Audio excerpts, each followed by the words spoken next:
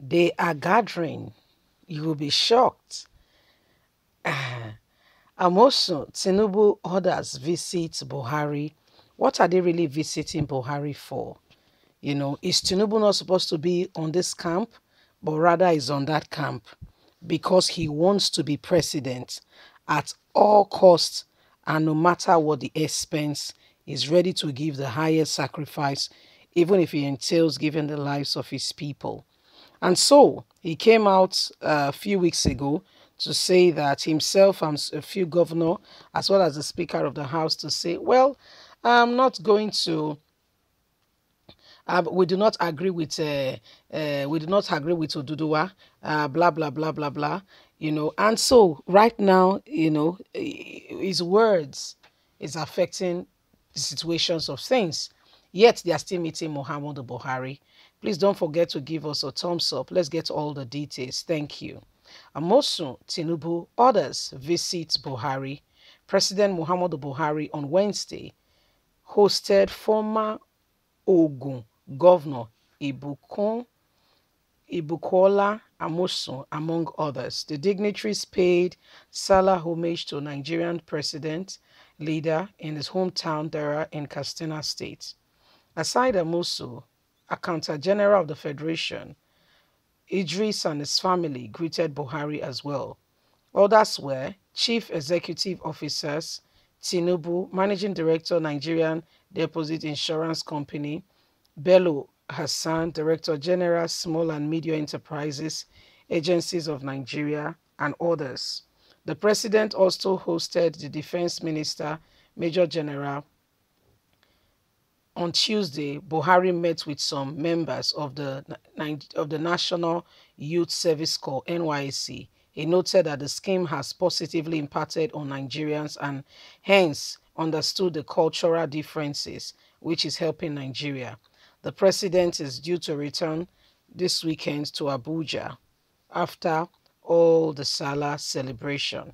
Tinubu, Amosun, and Buhari had a closed-door meeting after the turnout of events of people visiting and having discussions with President Muhammadu Buhari. And so the matter is still on. What exactly was discussed between the jail is still unknown, as it was a closed-door meeting and we've not been able to know exactly what they are discussing. But speculations are on ground with regards to what possibly the meeting could be all about. So my people, now so the matter they reach us. You see, Tinubu is still visiting Buhari. If Tinubu's son, Sheyi, is in this problem, will he still be having a wonderful time, having these meetings and pretending that all is well? Just a question. But you know, another man head, Nagarawa, making carry the load. Yes, why your own head, na the Ajebota, make them leave the load like that, Abi? It's wrong, oh, it's wrong. Because what affects one affects all. If we cannot, you know, stand up together, it's a very sad occurrence that the government and the people can no longer stand together as one and defend the cause of what they believe in. Because if you look at the whole narrative and all that is going on, is Tinubu aware that things are happening in his vicinity?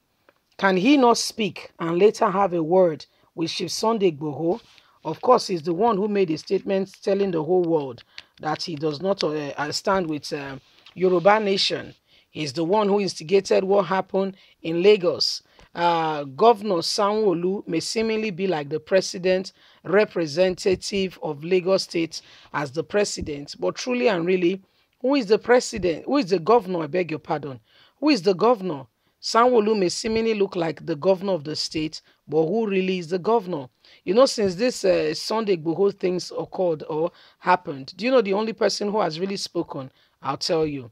The only person who has really spoken since this thing, you know, the whole thing occurred or happened, it has just been Samuel Otom, the governor of Benue State, who made a strong statement asking Buhari why he's going after Sunday Igboho and not going after Fulani headsmen who are killing people. That was the statement he made that very first day. He told Buhari, said, no, you are getting the order wrong. There is an order in which this thing will go. You are getting it wrong, or you are not being sincere and being honest with the terms of how the order should go. You are being very unfair. You're not being honest, not at all. Okay, there are issues on ground. People are being killed. How is those that do not like you the problem? Those that do not like you, how are they the problem? So this is what is happening right now, and that's why nobody must take it with kids' glove, like Buhari is doing with Boko Haram and the rest. Nigerians are watching. The world is watching. Everybody knows. Everybody is aware what Buhari and his cohorts are doing. Yes, Ashiwaji Bola Tinubu, he has children of his own. He has his own grandchildren. Yes, the person might not have you might not like the way the person has gone about it. But why can't you first of all intervene in your power? Don't you know that will earn you respect? Don't you know that will go a long way to say that you are a father figure? But no, you rather be. He has always been quiet. Anything that has to do with the Fulanis, maybe you've not noticed. Tinubu has always been quiet. He's always shown to the Fulanis that his loyalty is 300%. In fact, he took his birthday all the way to Kano State. So what else can he not do for the Fulanis? So when you look at it, you understand that there is serious call for concern in face of all that is happening. And that's why Nigerians, I want you to really have a hard and long think about it. Is this the person you want for a president? The one whose wife said people should not speak when evil are going on, and ask them, why are you behaving like you're not an APC person, like you are a sheep in wolf clothing, and the person is saying the killing is too much. You know, she does not understand what's going on because she has never been kidnapped. Oh no, she has soldiers watching their houses, and she's doing quite well. So she does not understand what people are going through. She has never been hungry, or she has never suffered like people have or are going through. So she does not understand what people are going through. For all she cares, they should stop deceiving themselves. There's nothing going on, you see. So this is the reason why Nigerians must arise and defend what we call the cause of transparency. We cannot leave it in their arms. They are not ready to tell us the truth. But God will help us. You know, God will help us. Please don't forget to give us a thumbs up. Please like us, share, subscribe. Click on the notification button so you can get all our latest news. God bless you. Have a good day. Bye for now. Don't forget you have a voice. Let it count. Bye.